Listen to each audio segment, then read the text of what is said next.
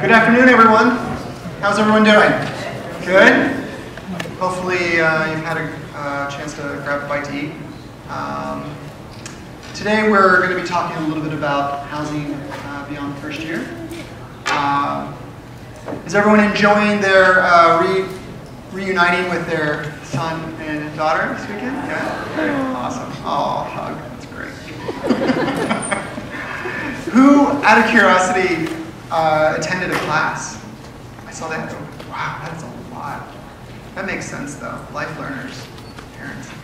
And did anyone attend physics, by chance? No one attended physics. I was wondering if anyone attended physics.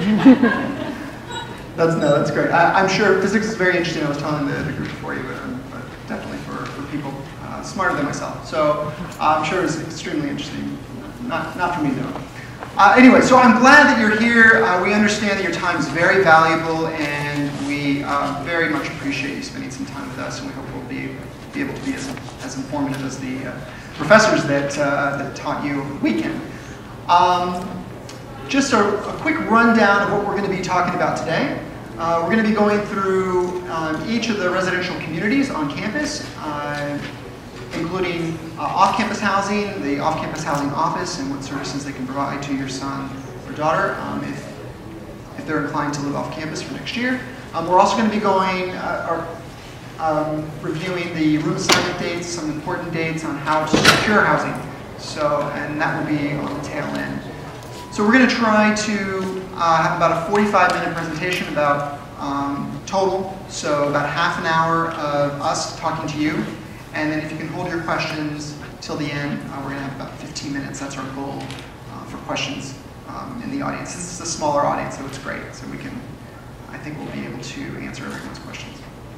Before we get started, though, I did want to introduce the panel. We've been really lucky to have some great colleagues to take a Saturday and sit down with myself to help you better understand the housing for next year. To my immediate left is Barnaby Knoll. Barnaby is the residence hall director at the Schuyler House in Lower Collegetown. Joined Cornell 2 years ago from the state of Indiana, hails from Indiana. To Barnaby's left is Angel, and Angel came from Texas State University in St. Marcos, Texas, not too far away from where I grew up in Austin, so fellow Texan. To Angel's left is Jared Anthony. Jared is the assistant dean at Flora Rose House, and he came to the university 2 years ago from the University of Pennsylvania. And to Jared's left is Julie Page. Julie is the assistant dean of students, oversees independent living, and is a leader and mentor to the university-owned cooperative houses.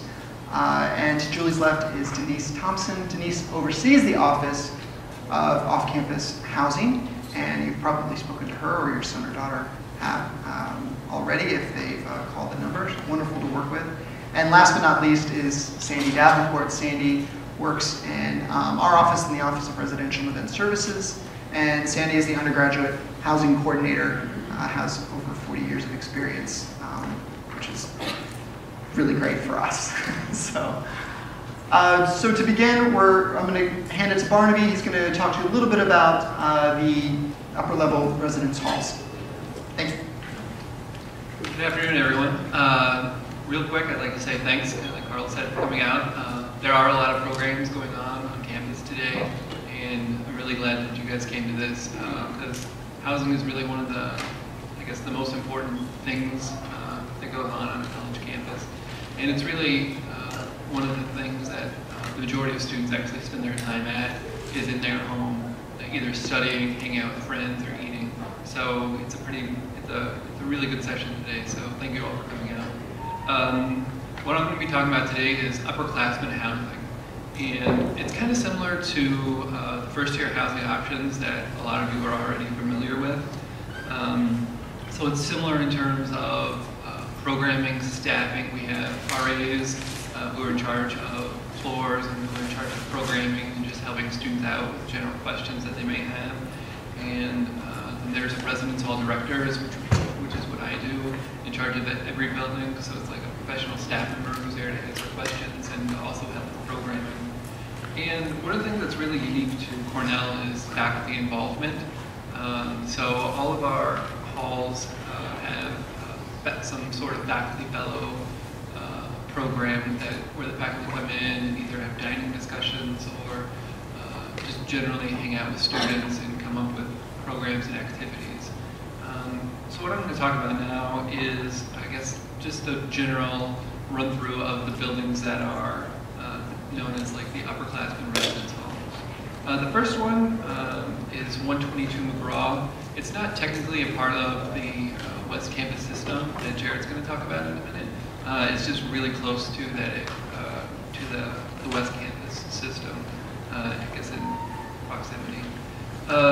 So it's kind of tucked away a little bit north of West Campus, and it's a really beautiful area. It's kind of right next to the gorge, to the Fall Creek Gorge, and then it also has really nice views of Cayuga Lake and the entire town. It's a really nice area.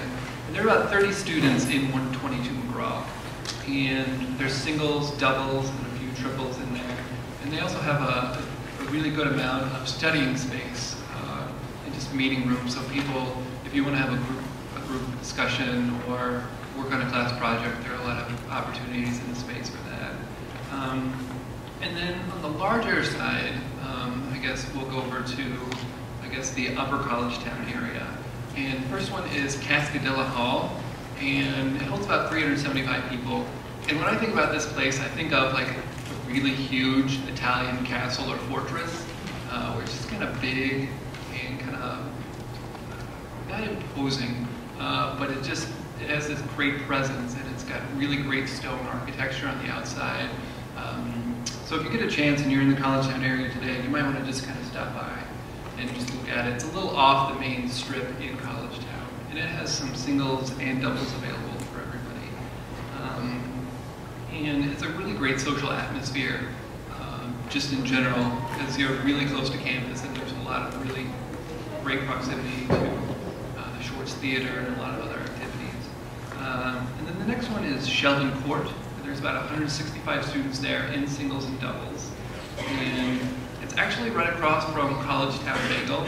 So if you guys didn't get lunch yet and you're starving after this, you can go up to the College Town area, and there's tons of restaurants, pizza places, burrito places, Chinese, Indian, there's a Subway. Just about everything you want is in that College Town area as far as food is concerned. And then there is 112 Edgemore. And it's a smaller building with about 20 students in it, and it's mainly, or it's all single rooms. And it kind of has the feeling like a co-op that Julie Page will talk about here in a little bit, but it still has an RA, and there still are, I guess the facilities are run by the university. And then the last one on the list is Schuyler House, and Schuyler House is the residence hall that I oversee. And it kind of has the feeling of an off-campus environment, but still, it's still a university-owned property. It's halfway between College Town and the Commons, so it's a really great area. Students really like it because you're just so close to the Commons. So if you go out for dinner tonight, you might want to go check out the Commons if you didn't get a chance to see it during open weekend. And there are just tons of great restaurants and activities and just general things going on in that area. And if you live in Schuyler, we also offer a free bus pass to everyone. And there's also a service center in Schuyler as well as in Cascadilla. So it's where all your mail comes and your packages, so you don't really have to go out anywhere to get your things. And all of our areas have kitchens and lounges throughout the building for either studying or just hanging out in general. So the College Town area has its own meal plan, which is actually a really popular meal plan. It gives students a lot of options. So it's 750 big red bucks, which is just like dining dollars that you can use in different dining venues on campus. And then you also get 10 meal swipes. And it's a really popular program for the people who live there, because it really gives you a lot of independence. You can go out and, you know, eat in College Town if you want, but you can also still go on campus, and it has that, I guess, that luxury. Programming in the areas, it is kind of similar to what you think of when you think of like the traditional first-year residence halls, but we kind of do a little bit more geared towards upperclassmen students. So we do a lot of resume workshops, internship possibilities, and just general social events to get people involved and I guess take a break from studying so much. Let's see. We also do some large-scale events in the area, like College Town area does. It's called Nightmare in Edgemore, which is like a big haunted haunted Halloween. Haunted house. There you go. They do a haunted house for students, and then yeah, it's just a great area. So if you're in College Town on that weekend, it's just you'll see a wide variety of really cool costumes, a lot of creative students. So, and all these houses also, like I said, have a faculty fellow connection. They're just doing just general programs to get students involved and to let them meet a lot of faculty people on campus. And I want to give a real quick plug to the RA student selection. So the RA is the person who kind of supervises the floor and is in charge of programming and just making sure students are well adjusted on campus. And so that process is coming up pretty soon. We're actually doing information sessions right now. And if you're interested, you can come down and ask me about the information sessions after this. And I really think it's one of the greatest opportunities between the RA job and the SA job on West Campus with Jared. It's really one of the best opportunities I think you can get as an undergraduate, because the majority of jobs and just everything after college really revolves around communication. And I think the RA job is that opportunity where you really get to communicate with more people in the shortest amount of time you could ever imagine. And you deal with people from different cultures, different environments, different points of view. And you really kind of have to work with all of them to get everyone together on the same page and just enjoy living there. And you also get to plan programs and activities. And so you get a free single room on campus, and as well as a $500 stipend per semester and a 20% discount on your meal plan. So it offers a lot of really great perks for first year. Thanks. Thank you.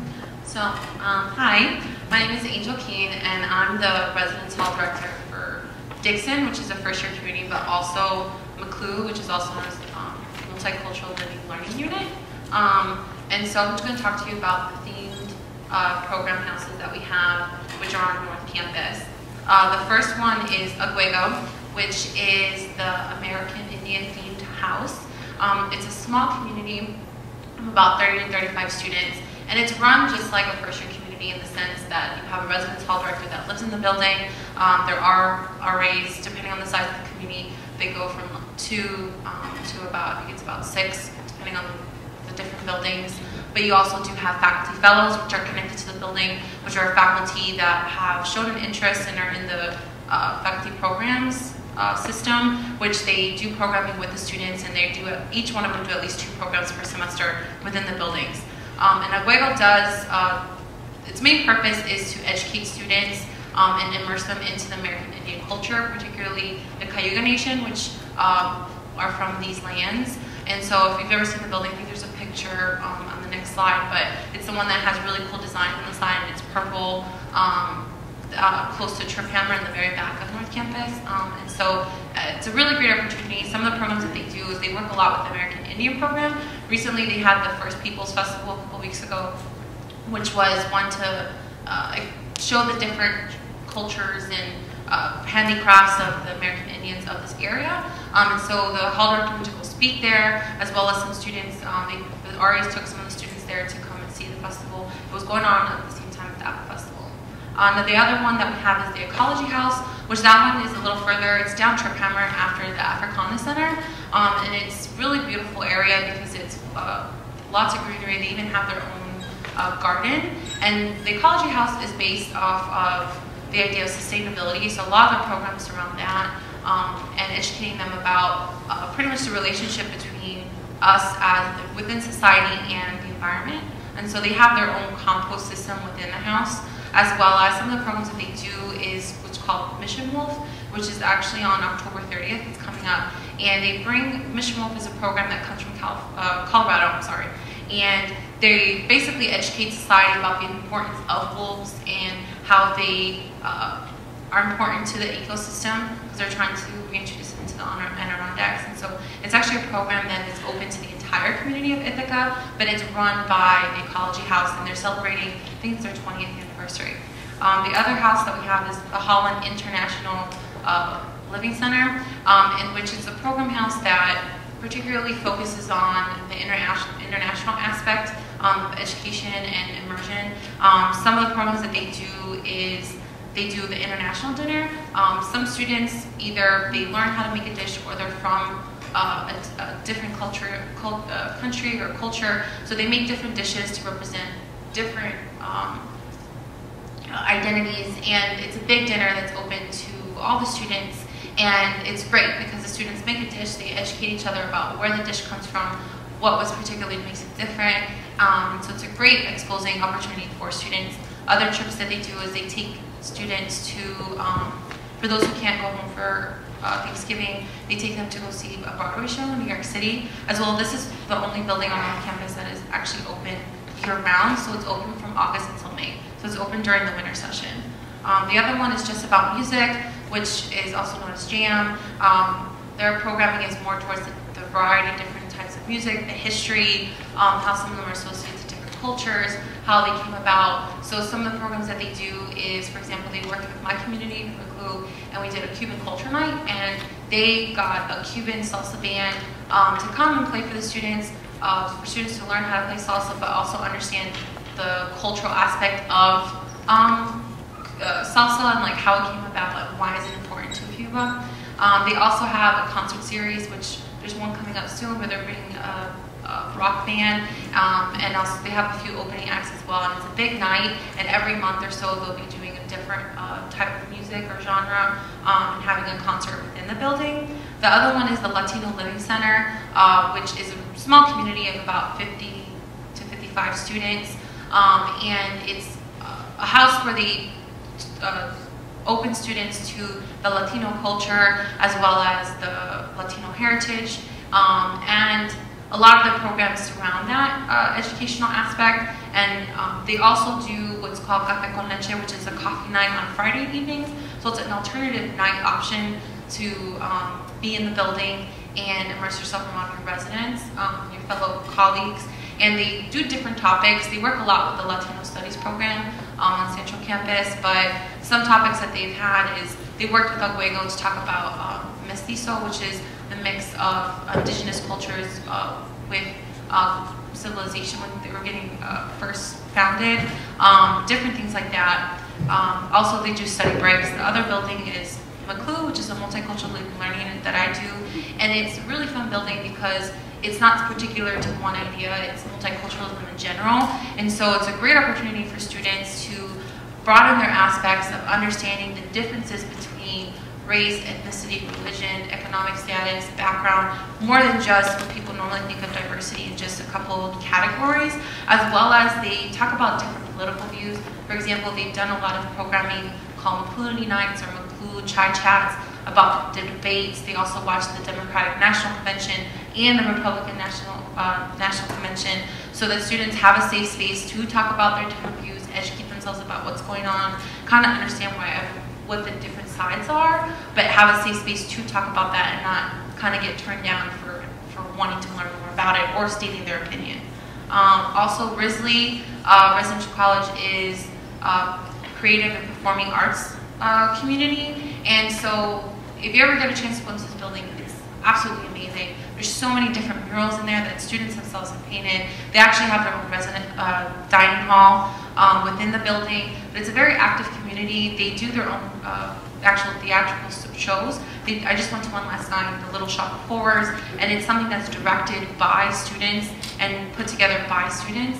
And just so happens one of the RHD for the building actually was in the show, but you audition, and it's a very well done show with lighting and everything. And they do other things as well as they have shops for different times of the year. They'll have how to make stained glass items.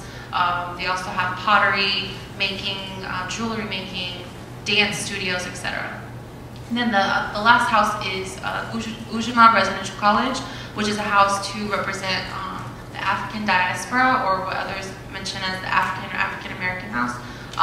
And so it's a house community that is to educate students about the African diaspora, the history, the different cultures, the different identities within that umbrella. So some of the programs that they do is, for example, recently Danny Glover came to speak at the university, and he did a small program within the house, came to speak about different things about identity, as well as different works that he's done as an activist. And then also they do a big trip to the UN. One of their faculty fellows actually is a professor here at the university, but she used to work at the UN.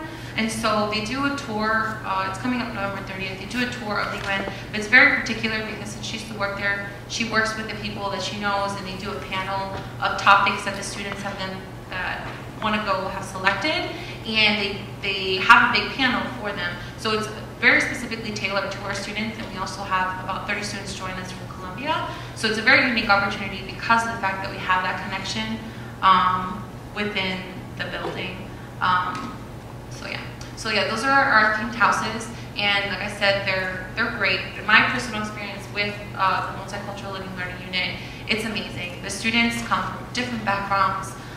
They have such a great want to learn about what is out there, about each other, asking questions that sometimes they don't get the opportunity to ask in class.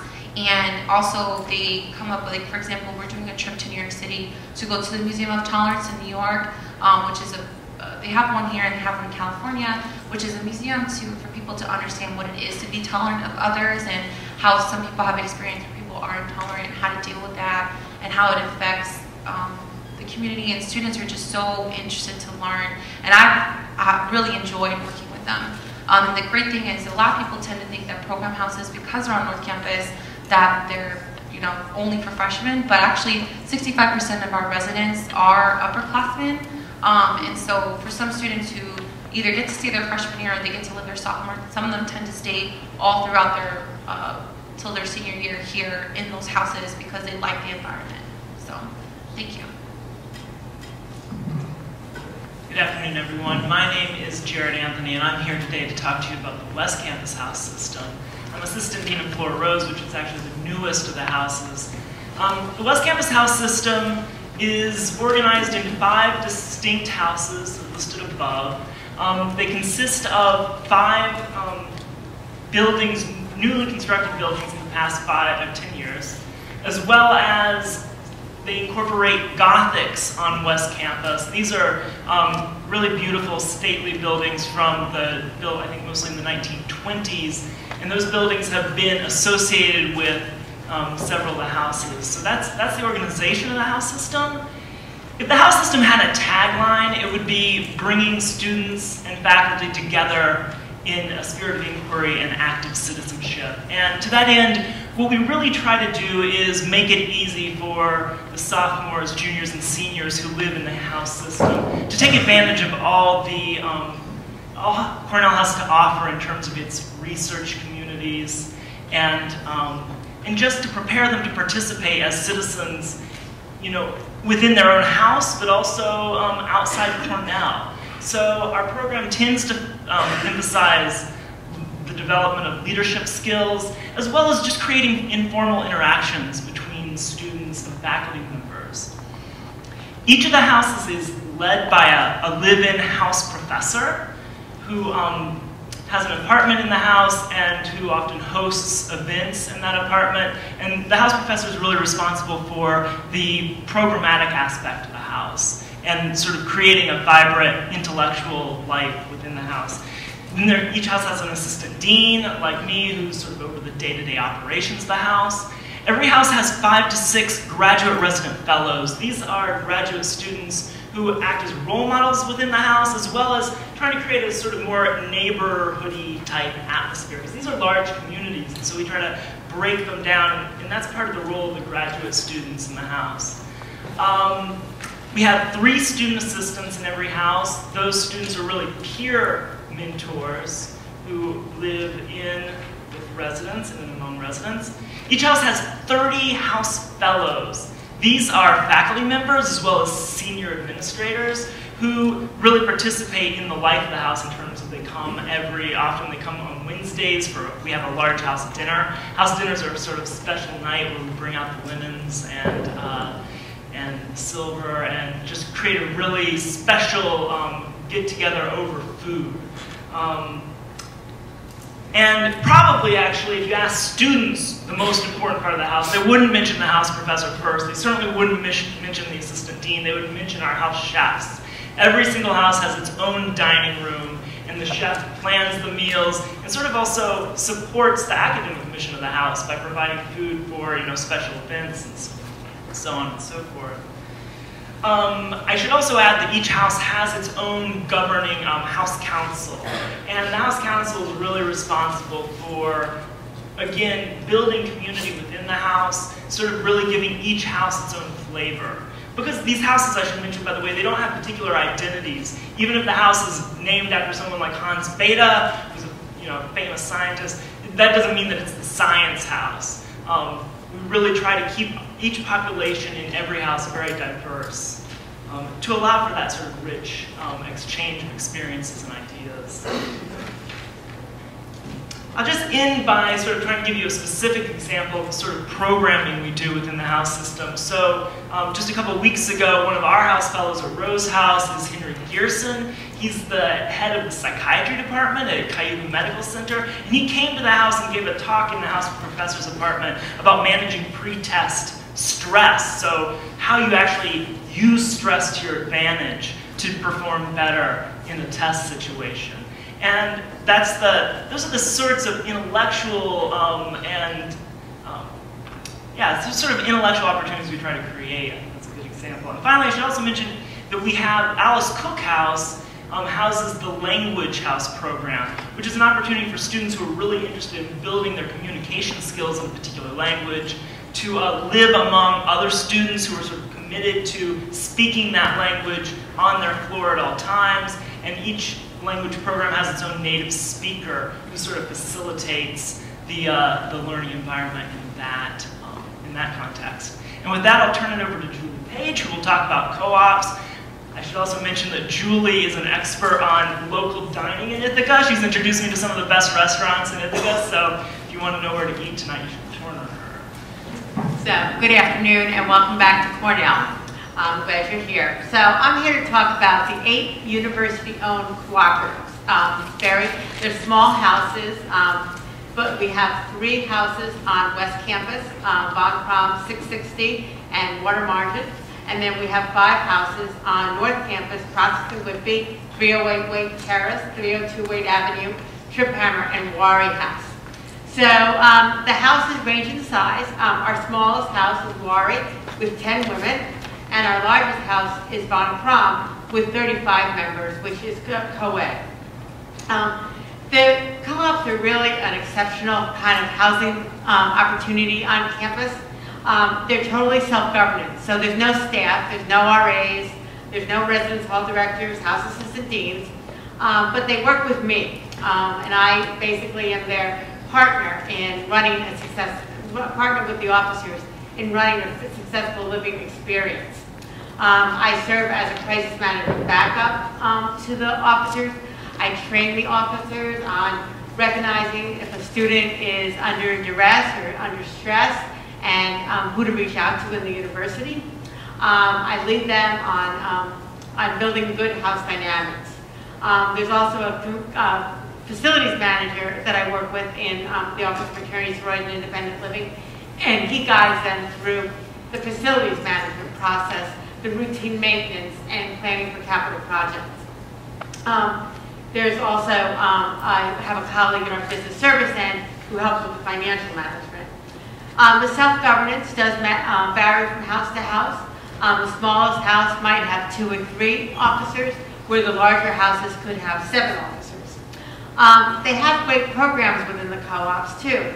Water Margin, one of our larger co-ops on West Campus, was founded on building social consciousness and diversity. Warry House, which is on North Campus, was founded in 1968 to provide Black women a safer place on campus to live during a very turbulent time. They host faculty dinners at the co-ops. Last Saturday night, I had the wonderful experience of having dinner at Von Crom. It's part of Von Crom Cares, and they raised money for a program in Ecuador to make sure students had transportation to go to high school. And a student from the co-op did a presentation on this program, and then we were served a 3-course dinner that the students cooked themselves. Today, many of the co-op members are participating in Into the Streets, a community service program. They also have a governing body called the Intercooperative Council. As far as facilities management goes and financial management, the room rates will range from $4,500 to $6,000 a year, and they are bursar billed, so just like the residence hall plans. They also, some of the co-ops do have meal plans, a dinner plan, and that's also bursar billable. There's no housekeeping staff in the co-op, so students do all the housekeeping themselves. And so when you bring your son or daughter to move into a co-op in August, you might not quite be as pleased with the cleanliness of the house. I try to work with them on this, but their idea is the first weekend after classes, they all get together, they build team, clean the house, so when you come a month later, you don't even feel like you're in the same house where you drop your son or daughter off. So just a little patience with that. Some of the co-ops are all open year-round, so some students who live far away do not go home during winter break. Some of the co-ops really open themselves up to exchange students. So we have students from all over the world that live in these houses and can't go home during winter break, so they are open. They're also open during the summer. So if a student wants to stay during the summer, they can most likely stay in the room that they have for the academic year. But there is an extra separate contract for the summer, and there's a separate payment plan. 5 of the houses have dinner meal plans. There's no cook in the house, there's no house chef, but the students cook and plan the meals themselves. So these houses have food stewards, menu stewards, who actually plan the menus, order the food. They really concentrate on local food, very committed to the environment and sustainability. And then each student participates in a cook group. So I might be in the Tuesday night cook group, but I'm cooking dinner with a couple other people for 35 other students. And I've been at these dinners, and they're fabulous. Better than my home cooking. How do the students go about living in one of the co-ops? We have a recruitment process called MOSI. MOSI's kind of the opposite of Rush. They rush through the to try to get into a fraternity. They mosey into the co-ops. So the first day of MOSI Open House is Sunday, February 3rd. It's an afternoon. And students get to visit all the co-ops that they want to, or just the co-ops that they're interested in. And then the next 2 weeks, the co-ops have a selection process. They'll have bowling nights, dinner nights, Trip Hammer. In order to live in Trip Hammer, what they do during their MOSI event, the students who are trying to get the co-op join a cook group and cook dinner for the house. So that's their process. And then notification for the co-ops takes place on Sunday night, February 17th at 9 p.m. Any student who does want to mosey into a co-op, we suggest they also apply for on-campus housing. And that way, if they don't get into the co-op of their choice, they can still participate in the room selection process, and they'll know by the room selection process whether they got into that co-op. So it's a great experience, it's unique, and it makes my days at work really happy.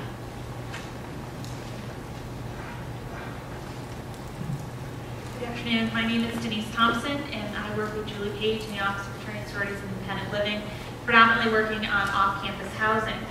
Essentially, our office is here to help your student in planning and searching for housing, and in understanding their lease that they're signing, and in documenting the condition of moving in and moving out, and just how to be successful whilst living in their residence.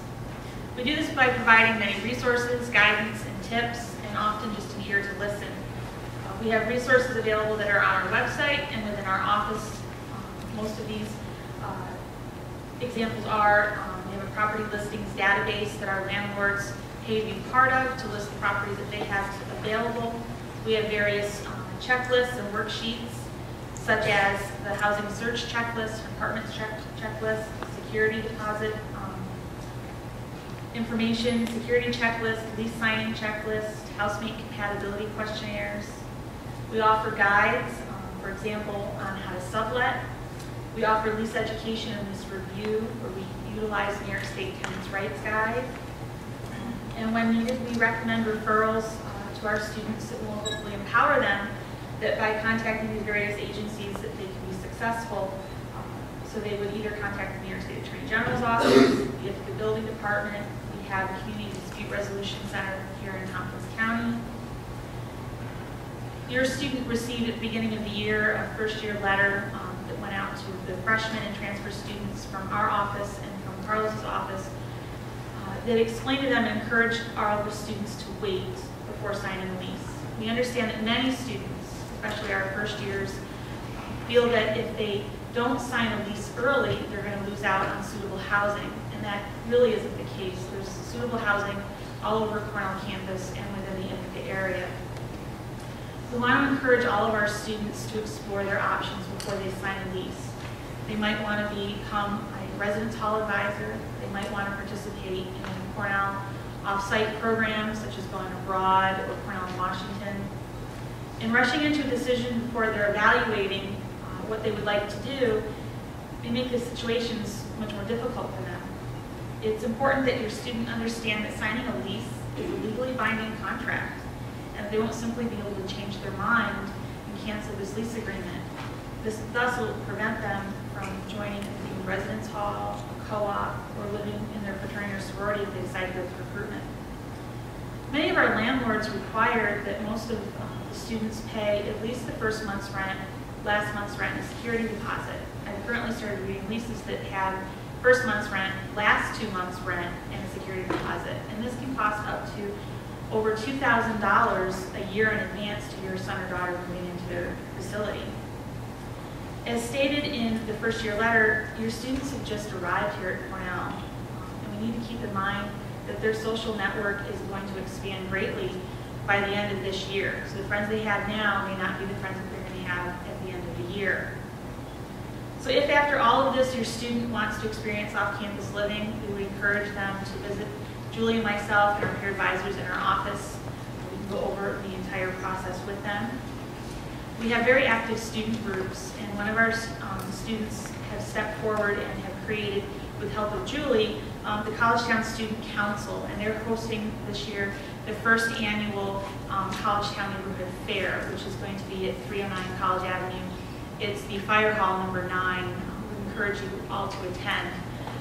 The other thing is that Julie and I will be having a program directly after this about Cornell off-campus housing, the journey. If you would like to attend and hear more, that will start at 2 o'clock.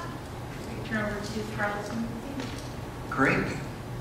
Well, thank you all for giving your perspective and an introduction to each of the communities. So lots of different housing options, a bit overwhelming, at least even for me at times when I look at everything we have on campus to offer to students. So what I'm going to go over is a little bit about not what is available, but how you would secure housing in these various portfolios. And there's also a couple of items on this current PowerPoint slide that are important, such as Q&A sessions and sort of tours, etc. So the first one I'll start with is the Housing Expo. Really exciting event. It's a week after your student comes back in the spring, a particularly cold day, for better or for worse. And what we do is we hire a charter bus. We pick up your student at Robert Purcell Community Center where you checked in. And we essentially have a loop going from West Campus to the residence halls, Schuyler House, 122 McGraw, etc., so that they can have the opportunity over a 5-hour period to see any particular property that they'd like, and also ask questions that they might have. For instance, if they're looking at a particular house and they'd like to talk to Jared about Flora Rose House, they'll have that opportunity to do so, or if they want to talk to Barnaby about Schuyler, etc. So it's a really great opportunity to get all their questions answered from a programmatic standpoint. And in addition, my team will also be present at various sites to answer logistical questions about the room selection process. Related to the process, we will be having room selection demos on January 24th and February 27th. So we have one very early, so to kind of assuage some of the anxiety, we have a lot of students that want to learn about the process immediately, very studious individuals, which is great. So we have one session and then we allow the students to kind of go through various processes, whether it's program house room selection, whether it's MOSI, all the different options that they can go through between the end of January and the end of February. And then we typically, once we have the students have a better understanding of the process, what they're inclined to try and to secure their housing, we have another demo session on the 27th. So these sessions are very important. We use particularly the one at the end of the month if they're still interested in going through a general room selection process, because we use all the raw data that we've collected from all the signups. We'll give your student projections of what potentially will be available or what historically has been available based on their time slot. And we'll also answer any questions they have about the physical system or the system that they'll interface with to secure housing in March. The program house has a separate application, and they, I believe, are starting to accept applications when the students come back in January, and we'll start to review them on February 4th. So, and then from there, they will, the student will receive word from the program house sometime between February 4th and February 19th, and they can participate in the room selection process within individual program houses between February 20th and 22nd. So what that means is, let's say your student is very interested in Risley. They have an inclination to the creative and performing arts. They can apply directly to Risley and secure their room well ahead of the March general process, which is what some students see as a very stressful process. So some students choose to secure their room in advance of the general process for many different reasons. So please keep that in mind as you're talking with your summer colleagues. As Julia mentioned, we do have the co-op MOSI. This will be the students' opportunity to go and visit the individual cooperative houses, and they will be receiving whether or not they were accepted to the house well before both the general room selection process and the program house room selection. So, and I'll give you a nice calendar timeline on the next slide and kind of walk you through that. We have the lottery sign-up process, which every student is encouraged to do, whether they have an intent to live on campus or not. As Denise had stated, sometimes plans change, and just because you sign up for the process doesn't necessarily mean that we expect you to select a room on campus. You can definitely use it as a contingency.